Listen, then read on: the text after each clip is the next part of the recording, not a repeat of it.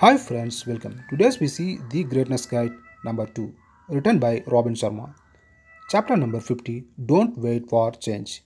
You know, I have never claimed to be perfect. I always maintain that I am no guru and most definitely a work in progress. Very ordinary.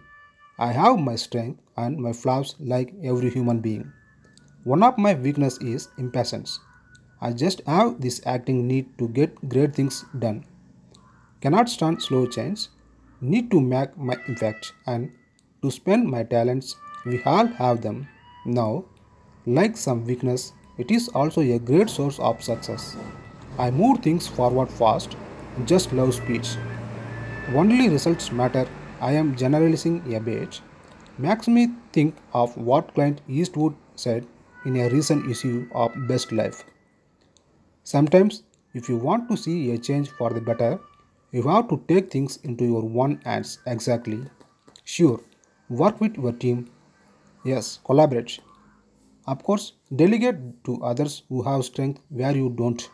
But sometimes, when everyone else is waiting for someone else to take the first step, you need to be the one to drive the change.